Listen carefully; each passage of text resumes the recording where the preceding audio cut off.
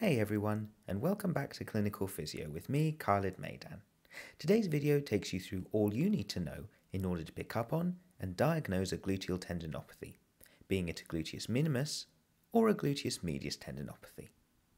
So let's start with subjective signs. First of all, your patient's pain will be located around the lateral hip, and more specifically, posterolaterally to the greater trochanter.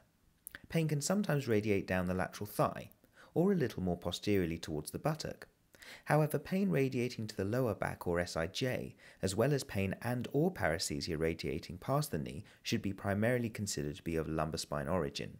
It is important to remember though that 25 to 30% of people with low back pain also present with a gluteal tendinopathy.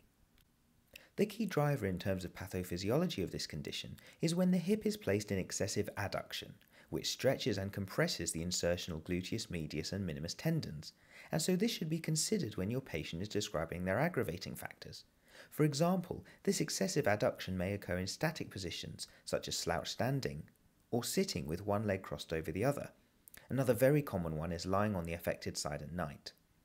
Also consider activities such as walking, running, or going up and down stairs, where poor hip control can lead to the hip being in a more adducted position during said activity. If patients say getting out of a chair aggravates their lateral hip pain, check to see if their knees are in a valgus position when they stand up. Definite increased hip adduction here. Also consider the timing of onset. Like with all tendinopathies, your patient may describe a sudden increase in activity or a sudden burst of overload as a cause for their symptoms. A previously inactive person who says, "I have just started training for a half marathon," can be a telltale sign. Look out for signs of hip adduction in your objective testing as well, perhaps during your patient's gait, or perhaps with functional movements like a lunge. Here you can see a significant amount of hip adduction as the patient performs this movement. Now, recent reviews of gluteal tendinopathies have looked at a series of tests that can be used for diagnosis.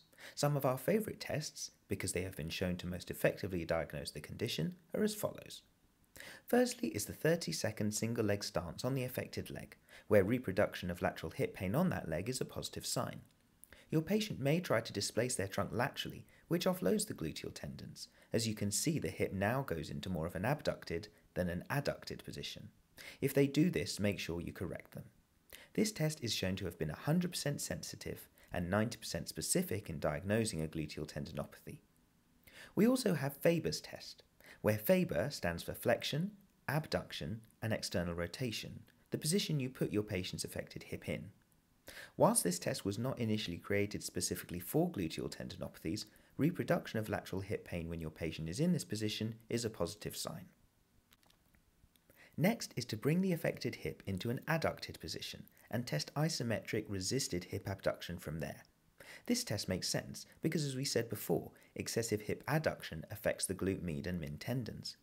Here, both reduced abduction strength and or the reproduction of lateral hip pain can tell you your patient has a gluteal tendinopathy. Our next test is resisted internal hip rotation, starting from a fully externally rotated position, where once again, the reproduction of lateral hip pain is a positive sign.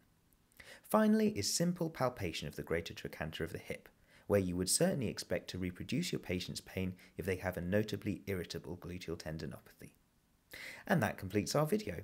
Thank you as always for watching, and for all our best tips and videos, follow us on Facebook and Twitter, subscribe to our YouTube channel, and keep watching Clinical Physio.